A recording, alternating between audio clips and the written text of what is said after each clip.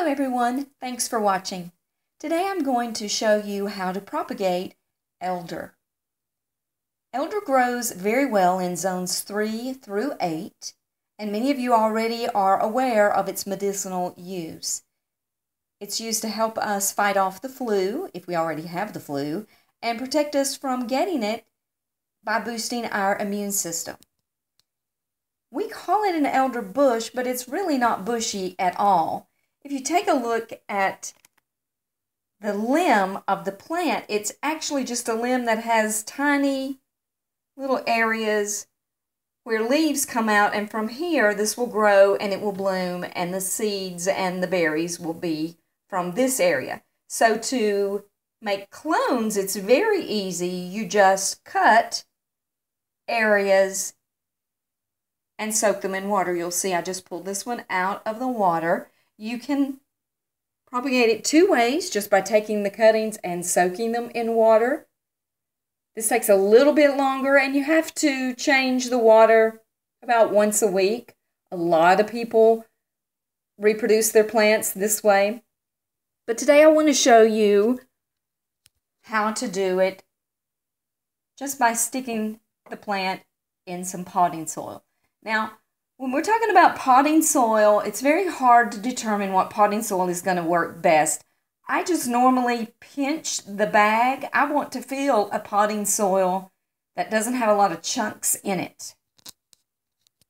So this particular potting soil, I have actually mixed sand with it. And the reason that I am doing so is because I need a potting medium that is a little bit wet, because it's just going to expedite the process. So from the long stems that I collected off of what I call the mother plant, then I have just cut off smaller sections, and I kind of scruffed up one side of the end of it, and I am just going to really, it's simple, place this in the soil.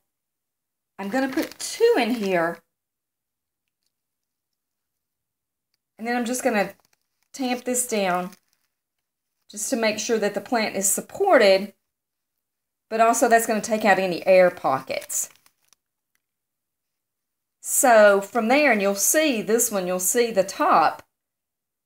This is where it was cut off, so I've made, this was the bottom part, this was the top part, so I've got 2 cuttings here. Now here's where the fun part starts. I have already placed this in a plastic bag. So the only thing that I'm going to do is I'm going to pull this plastic bag up around the pot, and I'm going to make a mini greenhouse. I'm just recycling an old plastic bag. You just close it up. What I do not close it all the way. I want to have a little bit of airflow. I don't want to have any kind of disease get in there. Then I'm going to place this on a heating pad. A lot of people use heat mats for rooting. I just use a regular old heating pad. I put it on there. When it cycles out, then it's fine. What I want to do is just keep it warm, and I put it in a sunny location. So what I also want to do, show you very quickly, is when you're doing your cuttings, if you're going to go, if you have a bush that you're going to make a cutting from, you need to take a little container of water with you. Otherwise, it's going to get sad and it's going to wilt a little bit. I'm hopeful that this one will kind of perk up, but I'm not 100% sure. So I'm not going to try the soil method with this one. I'm going to keep it in the water to keep it as hydrated as possible.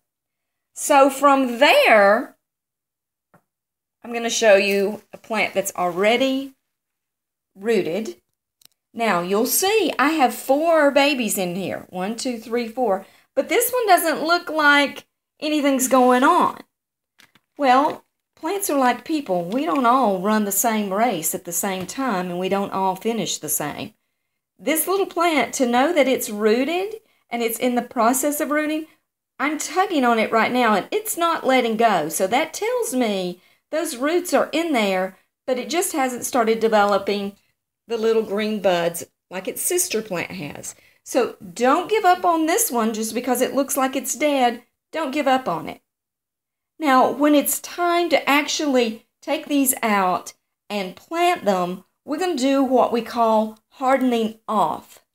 And so when you harden off a plant, this is very delicate because it has been inside and it's been loved and talked to, and it just is wonderful in the environment that it's in right now. But when I take it out into the big bad world, it's windy, the sun is hot, it's kind of colder than it is right now. So what I'm going to do is I'm going to, quote, harden it off. I'm going to put it in an area where it's not full sun, but it's going to get a little bit of exposure to the wind and to the sun, and I'm not going to keep it out there all day. I'm going to put it off a little bit at a time, or I'm going to put it in an area where there's some kind of shade and maybe a little bit of wind protection. Because if I put this out and plant it right now the way that it is, it will get what we call sunburned. And the leaves will die and all of my hard work will be for nothing.